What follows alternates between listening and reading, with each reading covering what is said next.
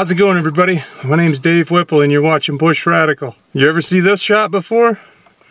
Me too. About, I don't know, 20 times now. I've taken this trip from Michigan to Alaska or Alaska to Michigan. It's always a great trip. Lots of time just to unwind and shut your brain off, and it's such a special road trip. I think it's the best road trip on this side of the planet. It always starts just like this. Me and the dog in the Escort. Oh yeah. I'm gonna get up there, open up the cabin, get to work for the summer, doing concrete work, shooting a lot of videos for you guys. Stay tuned. We'll see you on the road. Morning, everybody. Day 2 already. And I didn't even shoot any film yesterday. Why is that? It was already like 4 o'clock by the time I left. It rained the whole trip. Wasn't much to see. Daisy's like to drive. Sometimes I just sleep in the back seat and she drives. But we always end up at McDonald's, don't we? Not bad. The North Shore of Lake Superior. It seems like I always stop here. Even last night in the middle of the night after being a road zombie for, 12 hours. Poking along through the hills here, and I'm like, oh, I know where I'm at. This is such a nice little spot to stop because it's tucked right off the road, and there's hardly any warning for it. And if you don't know it's here, you don't know it's here. Lots of wolves around here.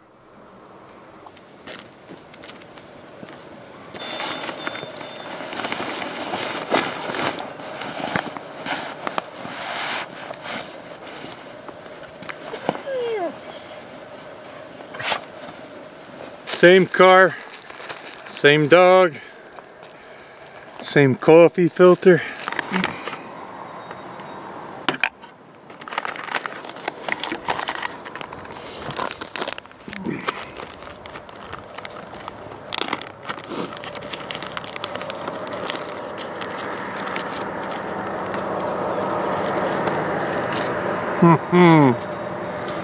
Now we're getting somewhere.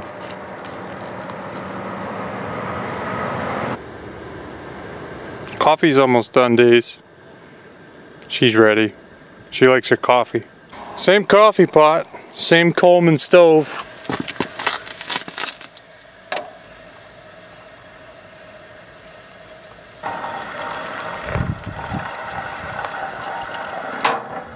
I could start every morning just like this.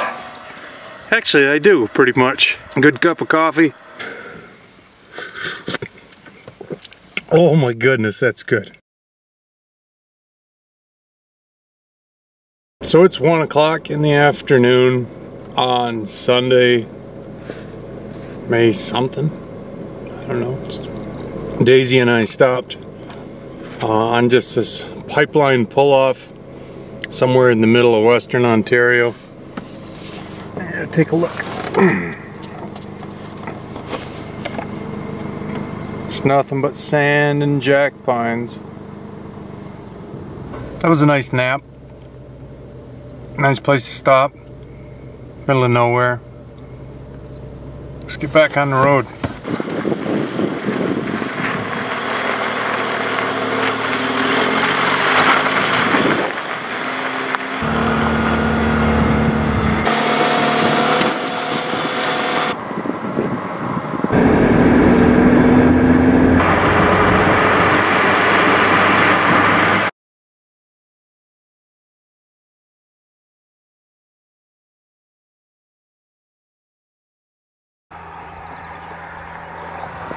It's the first thing in the morning on day 3, and I just had a deer come through my windshield.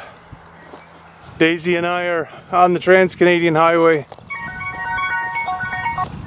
Hello? Hello?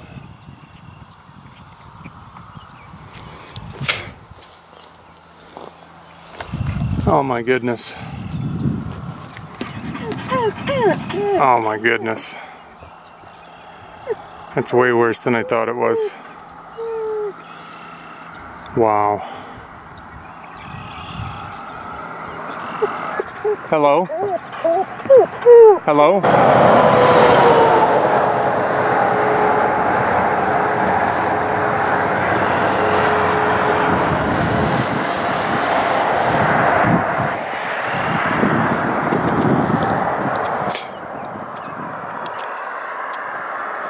Oh my goodness.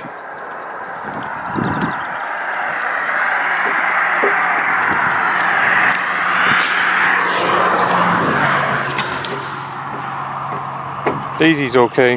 That's good.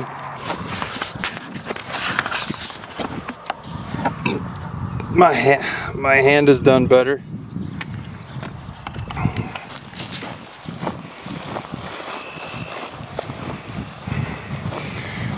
Well,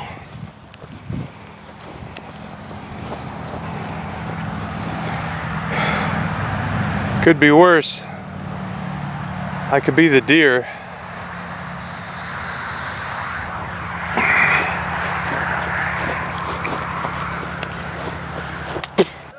All good, thank you. Hey, fire department is coming up. Thank you. Yeah, that's literally all windshield, hey? Yeah. Windshield in the back. And the side one, yeah.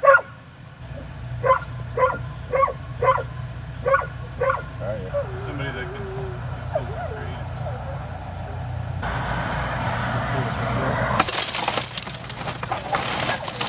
Take this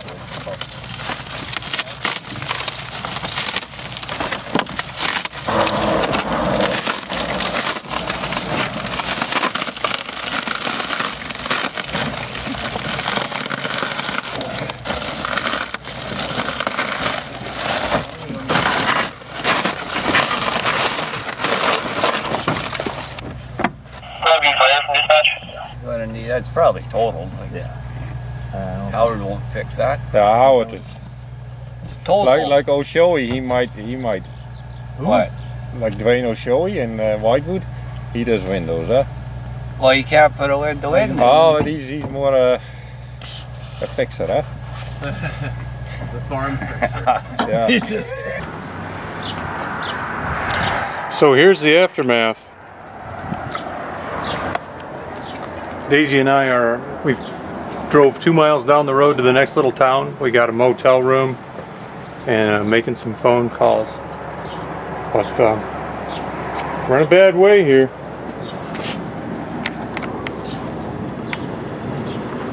Wow. Almost to the middle of Canada too. You can also see there's a bald spot on my tire where I had to lock it up.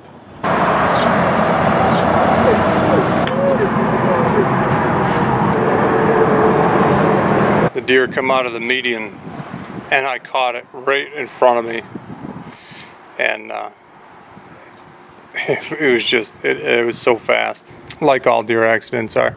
So I'm gonna see if I can make things a little better. Maybe I can pop that roof out just a fuzz. That would help things along when the window guys comes and gets me.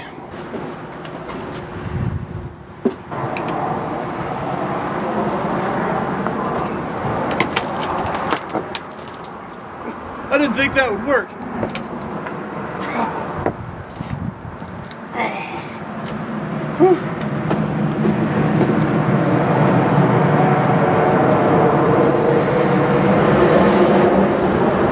I feel better about life already because I can kind of see it's possible now maybe to put another windshield in there. Let's see if I can get it a little bit better. I didn't think that was going to work.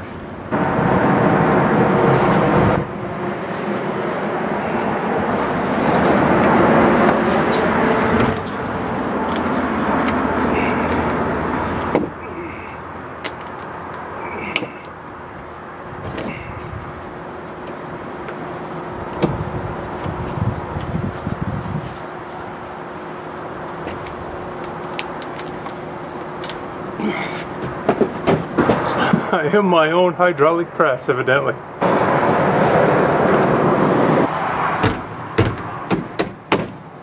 Honestly, it's not bad.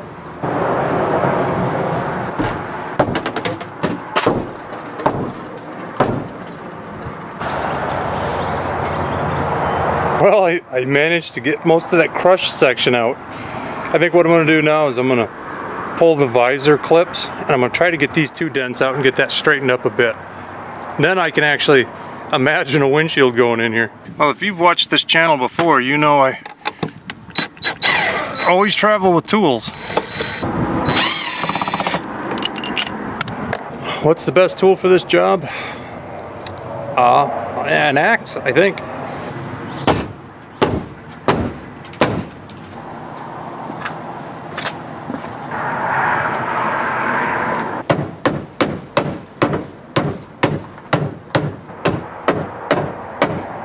I think that's close to as good as I can get it. I'll wait for that little vacuum that the hotel loaned me to charge up.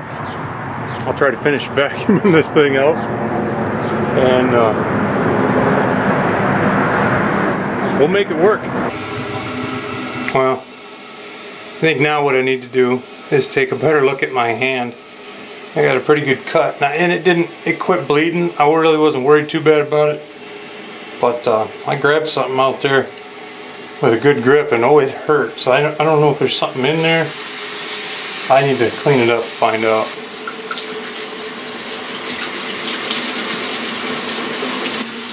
Could have been a lot worse. Could have had that deer in my lap. The other thing too is I could have got glass in my eyes. Glass everywhere in that car. I don't believe there's anything in there. Well, thank the Lord for that. Could have been much worse. The deer died. Daisy and I are sitting here in a hotel room vacuuming out the car. So, could have been much worse. I do say I would much rather prefer to be out on the road driving with a fresh cup of coffee than sitting here waiting for...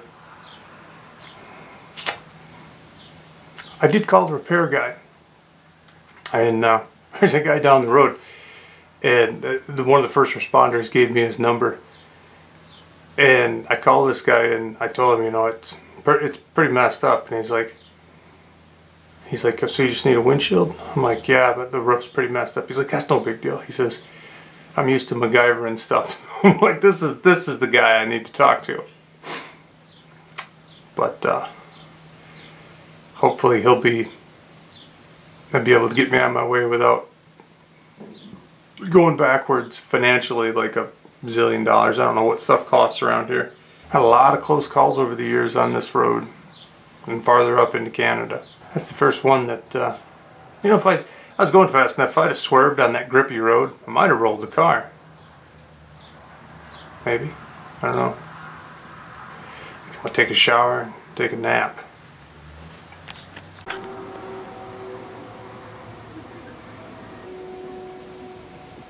So what do you do after you hit a deer on the Trans-Canadian Highway? You get a motel room and you make some phone calls. I think I got the right guy. There's a fella named Dwayne, and he stopped by the other day, and he's the guy around here to get stuff done, and he's supposed to be out here sometime early today and do a windshield job for me. I don't know what that's going to cost, being it's Canadian American. You know, I don't know what parts are up here, but very thankful that I'm not on the side of the highway sorting out glass out of my clothes like I was last night. But I tell you, I really could use a shop vac because the car is littered with glass, and right now that kind of concerns me more than anything. My list of concerns right now are the glass in the car, temporarily fixing the back window because it's going to need some kind of help, finding the rear view driver's side mirror, and got a couple really worn spots on the front tire when I locked it right up because I must have slid 50 feet. We'll see what happens this morning.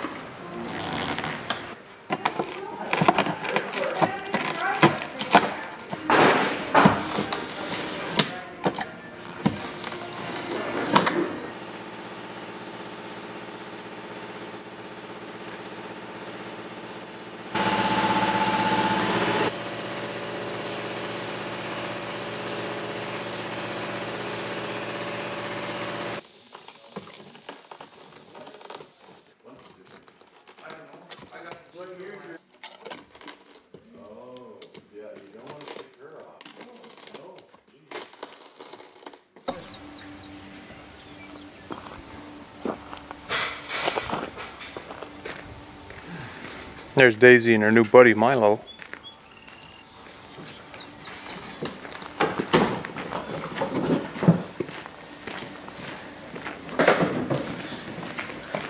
So I've spent the last 2 evenings here in the middle of Saskatchewan, just outside of the town of Whitewood, and staying at the residence of Dwayne Oshaway and his family. They've really taken fantastic care of me, just went over and above.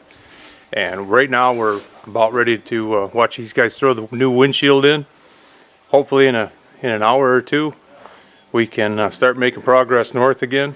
Everybody here in Saskatchewan's been absolutely fantastic. Met lots of great people.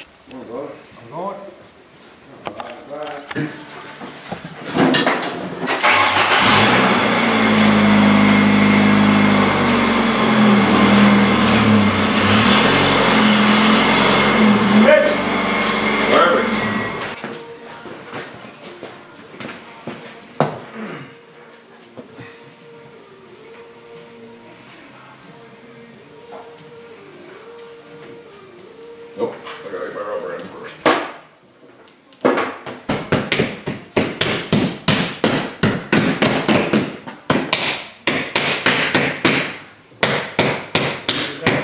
What do you think about it? Well, yeah.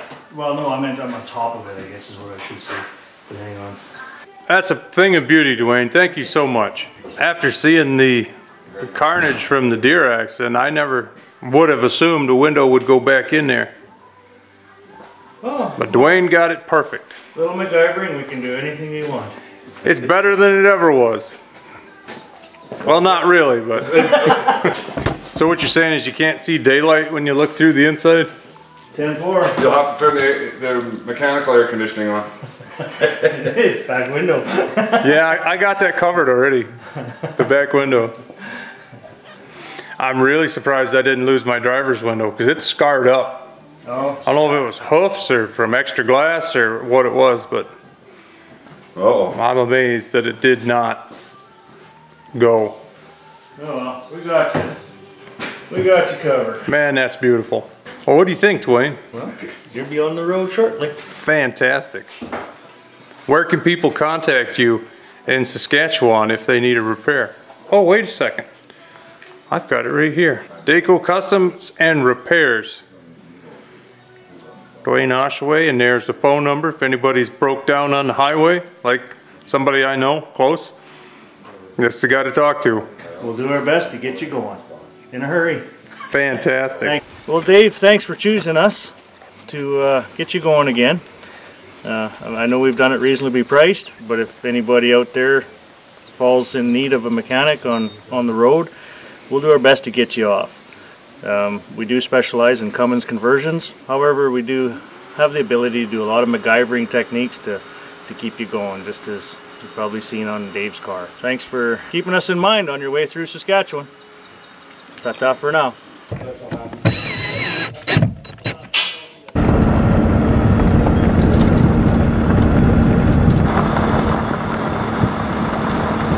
So there is an amazing example of not only Canadian ingenuity, but also Canadian hospitality. Dwayne and his wife and family put me up for 2 nights in their little campground right there on their property, and straightened the roof of the car back out. I've got a fresh new windshield. I'm headed to Saskatoon to pick up the rear window, and I'm just blessed. I'm very blessed. I thank the Lord for running into people like that, because the world's full of a mixed bag of people, and you hardly ever find ones that good. And it seems like every time I have a problem in Canada, I run into the best people. Chance? I don't think so. Thank you, Lord. Well, here we are at about 1:30 in the afternoon on a beautiful sunny Saskatchewan Thursday on the side of Highway 11. I'm going to give you guys just a quick view of this place because we've been here before. This is one of my favorite places to stop. It's an abandoned rest area. There's no facilities, there's nothing. There's Jersey barriers and a gate in front. But you can pull in here and have the whole place to yourself. About 2 hours up the road is Saskatoon. So the guys got my windshield in this morning and everything is good. The only issue is the back window was the wrong window. So I actually have to get to Saskatoon before 5 o'clock to pick up the right back window. And it's already ordered. It's supposed to be sitting there for me. I just need to get it. That being said, I'm about 2 hours away and it's about 1 o'clock. So I should hit Saskatoon by 3 or 3:30. I should be fine. But if I don't get to there, if I don't get to the window place by 5 o'clock, I'm gonna have to spend another night, and I don't want to do that at all. So I'll talk to you guys later. I'm heading to Saskatoon.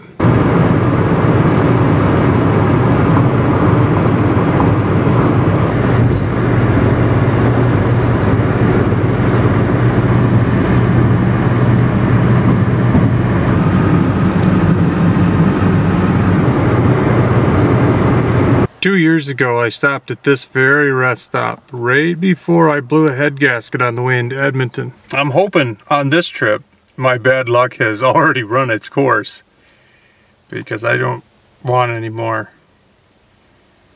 The head gasket was bad, but a roof repair and 2 windows and a mirror. I've had all the trouble in Canada I want to have. So I'm gonna cross my fingers, keep rolling. Morning, everybody. It's about 10 o'clock in the morning on day 7. And we're almost to Dawson Creek. Dawson Creek is right on the edge of British Columbia. And it's pretty much the very beginning of the Alcan Highway. And from there, it's just one road all the way up.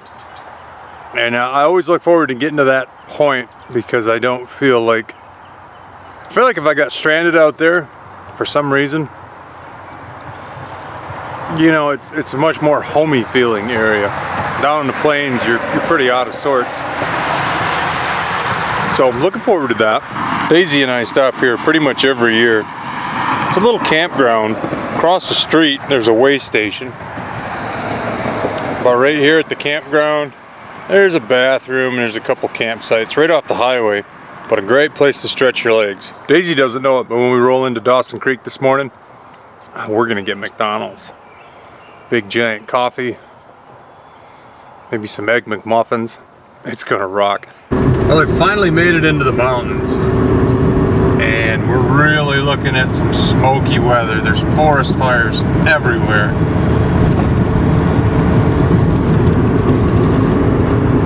Everything looks kind of misty and shrouded, and it's just smoke. Up the road right now to the top of one of the highest passes on the highway, Steamboat Summit.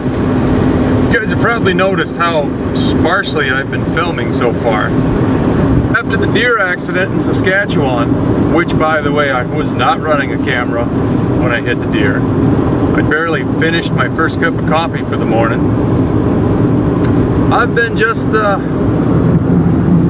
kind of overwhelmed with the sheer hiccups on this trip. So I've just been kicking along, trying to knock down the miles. I need to get to Fairbanks in one piece, and I don't want to spend any more time than absolutely necessary.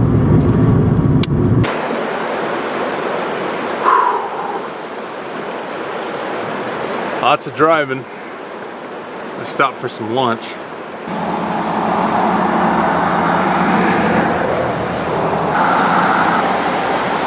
Seems like Daisy and I stopped here last trip. Well, here's something interesting.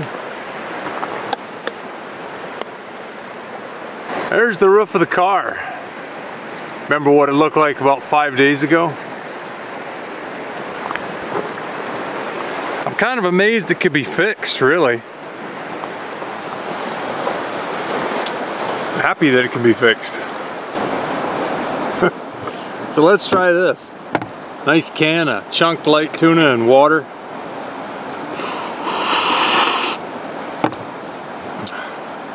Some salsa con queso. My kids would be freaking out. Be like, that's disgusting. Maybe it is. Don't know yet. I got high hopes. You know, like a tuna melt sandwich? Kind of the same idea, kind of.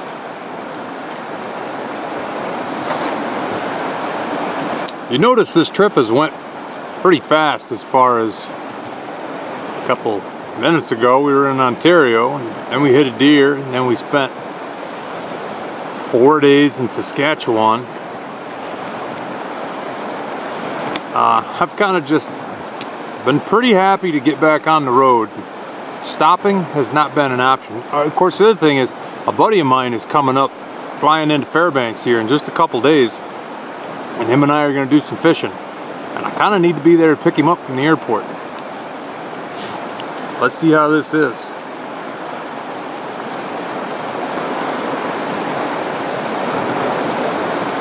It's pretty much exactly what you'd think it'd be. It's not bad. Tastes like tuna and cheese dip. But good.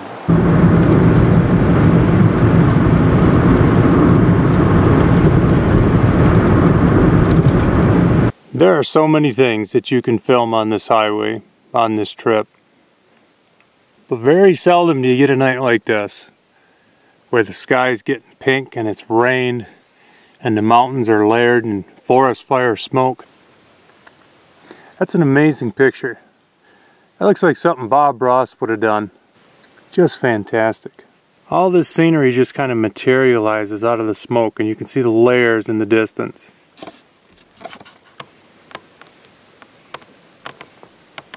That's a great way to end the day. Here's an interesting resident of Stone Mountain, Muncho Lake, Liard Hot Springs.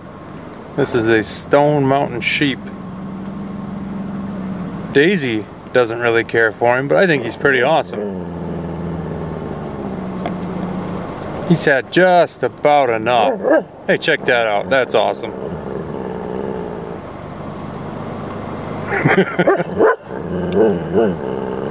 Give him a break, Daisy. He jumped up on a barrier. She wants to get that sheep in the worst way. That sheep would knock you flat. And how is that for an end to a magnificent day in the mountains?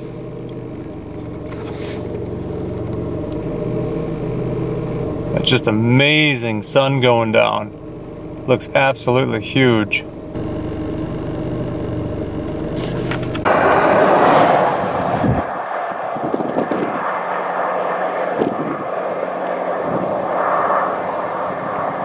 There's a nice looking bear. He's a black bear, but he's pretty brown. Seen a few of them on this trip. Daisy's all about the bears. Good. Little tour, huh? Yeah, to weekend camp trip. Great. Where are you coming from?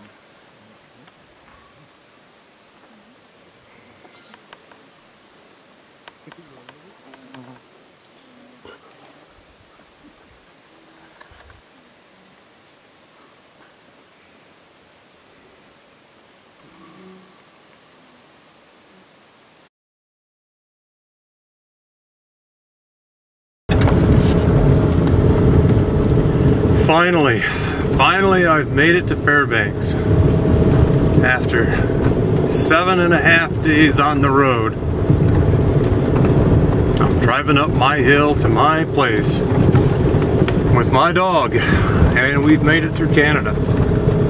You see how nice this windshield is, other than the bugs.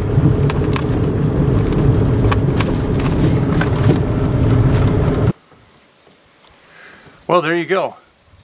That's my trip for 2019 from Michigan to Alaska across Canada.